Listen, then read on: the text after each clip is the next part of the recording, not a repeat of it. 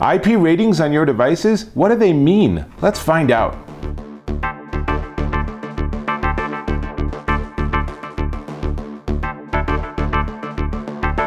Dave Taylor here, and I want to talk about IP ratings on devices. Now, you've seen them before on your phone, maybe your watch, where it's going to be like IP65 or IP67 or something, but what do they actually mean? Turns out that IP stands for, depending on who you talk to, either ingress protection or international protection, IP. Turns out that that is actually more formally known as IEC standard, let me get it right, 60529. And it's a 2-digit number that explains both with solids and liquids what level of protection a device has. So let's take this outside floodlight, for example.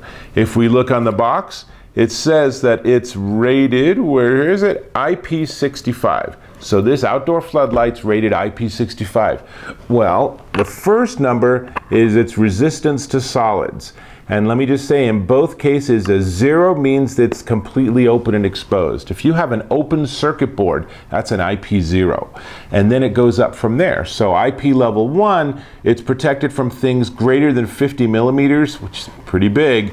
IP level 2 is 12.5 millimeters, 3 is 2.5, 4 is where we're starting to get something interesting, where it's protected from anything greater than 1 millimeter in size. So, you know, sand probably is still going to be a problem, but IP5 is dust protected and IP6 is dust tight. So remember, this is an IP65. So IP6, the first digit, that's the highest it can be, and that's good. That means that it's completely rated against any sort of dust issues.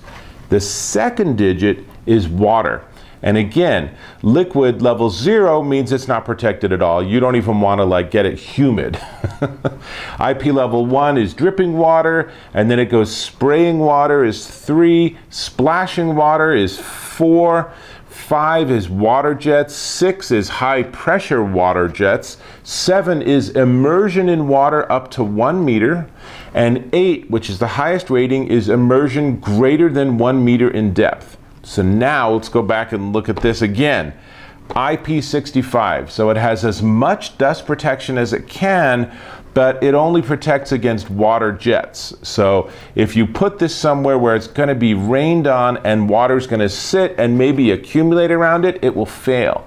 But if you hose it off, you're good to go. That's what a water jet is, right? Now, let's look at a smartphone. So let's, for example, say this is the Galaxy Note8, the brand new Galaxy Note8. That's an IP68. Now, that's the best rating you can have. So the 6 means it's completely dustproof, and the 8 means that it's safe and can survive immersion greater than 1 meter in depth. So that's pretty good. So Galaxy Note 8, the LG G6, those are all IP68. Now let's work our way down a little bit.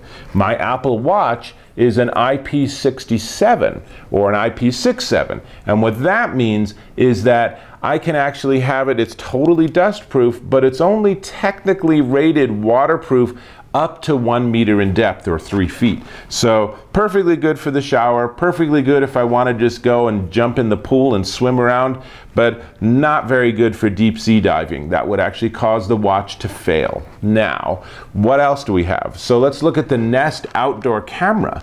So the Nest outdoor cam is an IP65. So again, just like this, it means that it's fully dustproof, but it's not waterproof. If for some reason it falls down and ends up sitting in a puddle, it'll fail. Now, there are even devices that have less protection than that. A really interesting example is the DJI Matrice 200, and that's a drone, and that's rated as a super all-weather drone, but it turns out its IP rating is only 43. So what does that mean? So IP4 means it's protected from objects or solids greater than 1 millimeter in size. So when it's up in the air and there's dust and all sorts of stuff, might not be fully protected from that, depending on how big the actually individual bits of dust are. And then I said IP43, 3 is not much of a water rating. That means it's safe from spraying water, but it's not okay from splashing or jets of water. So if you have that up in the air and you have your DJI drone and you're having fun and it starts raining, you probably need to land it and get it back under cover as fast as you can. So that's how this works. The IP ratings, the first number is solids, the second number is liquids, and bigger numbers are better than smaller numbers, and the best possible value that you can have from this rating system is IP68, like things like the Samsung Note 8 and the LG G6. This is Dave Taylor. Go ahead and click that subscribe button if you don't mind, and I will catch you in my next video.